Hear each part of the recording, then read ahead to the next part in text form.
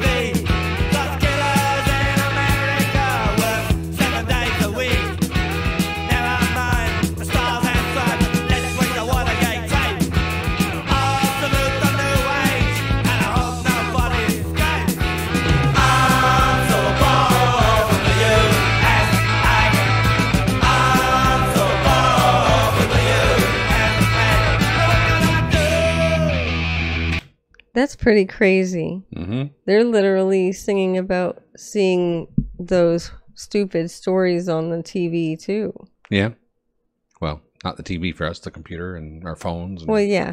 But hey, that's what they're talking about still. Yeah.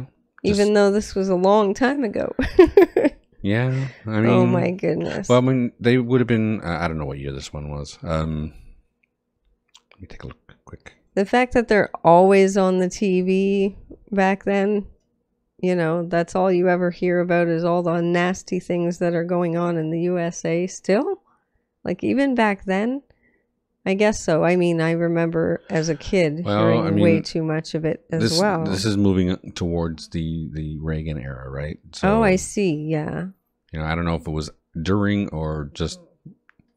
Oh, there was a lot to say then. But there was a lot going on. I mean, especially even with the Carter years, there were strange things happening, and of course before that there was the Vietnam War, and there's other stuff. There's a lot of mess, but Yeah. So I mean, and during the Reagan years, there was a lot of upheaval. So greed is good and all that stuff, right? Yeah. So saying they're bored of it is kind of the same as us. They're just tired of hearing all the nasty news stories and hearing the politicians with their nonsense. But they would have equated Reagan with Thatcher, and likely. And both of them were kind of doing the same thing, where there's trying to turn the government around to their will. Yeah. And using corporate backing to push their agenda. Yes. Right. So it was always a kind of a problem where that, that they would probably relate to, considering what Thatcher was doing with them in England, right?